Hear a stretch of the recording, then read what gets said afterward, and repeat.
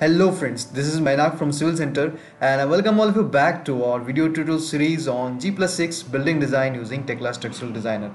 So friends, in the previous videos we had discussed about the plan of our apartment building, and also we had shown how to create the centerline diagrams and column positioning and how to save the CAD file and DXF format. So friends, in this video we'll first create the construction levels in Tekla Structural Designer and then we'll import the DXF file to all the levels. So let's get started. So first of all, this is the interface of Tekla Structural Designer. We'll go to our model option, and then as you can see here we have the option of import DXF. But first of all we need to create our construction levels. So for creating our construction levels, we have our base level at 0, which can also serve as the plinth level.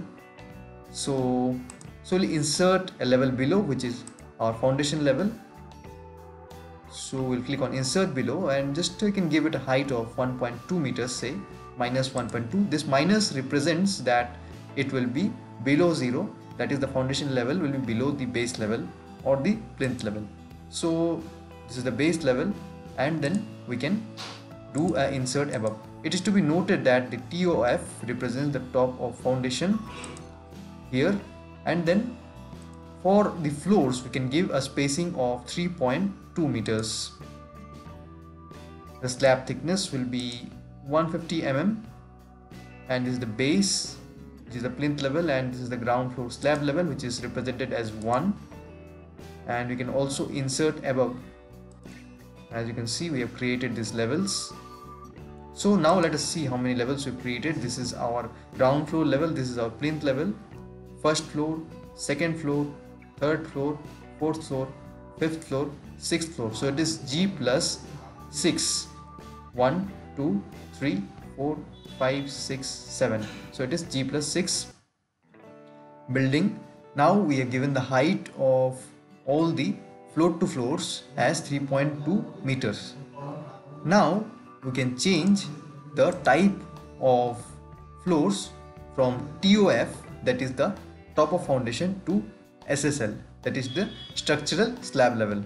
So we'll do that for all the floors starting from ground floor, first floor, second floor, third floor, fourth floor, fifth and sixth. So we have our G plus 6 here, which is done as SSL, and we have given the slab thickness of 150 mm. So we'll just click on, here we have not given, the slab thickness is not visible. We'll click on OK. Go back to construction levels. So we'll do this as SSL. So it is not taking the slab thickness because it is not selected as SSL.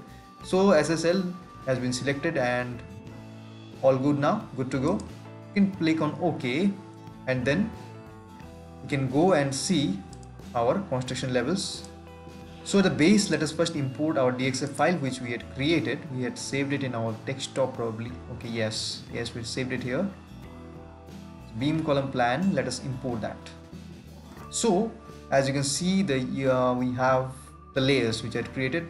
As we had told earlier, first we'll need the centerline only. We'll import the centerline, which will be our architectural grids, and the unit will be in mm. So on clicking on next, do this as by layer, and we can copy this to all the levels because all the plan is same for all the floors. You can just copy this on all the levels and finish. As you can see, the structural grid is ready where we can place our beams and columns.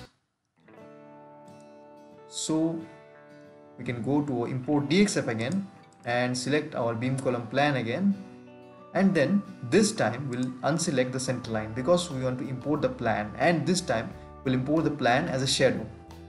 It will not be physically present, but it will be present as a shadow so that we can position our columns and beams accordingly. As we had shown in the earlier video, we had already made the beam column plan. So if we import this plan as a shadow, this will be helpful for defining the position of beams and columns, which you will see further. So we'll just do this as shadow because we don't need as grids. We'll convert the unit to mm and then we'll just click on finish. I'm going to zoom a bit. As you can see, our plan has been imported at our base level. As you can see, we have defined positions of columns as well as beams here. So we can simply put the beams and columns in the software without any problem.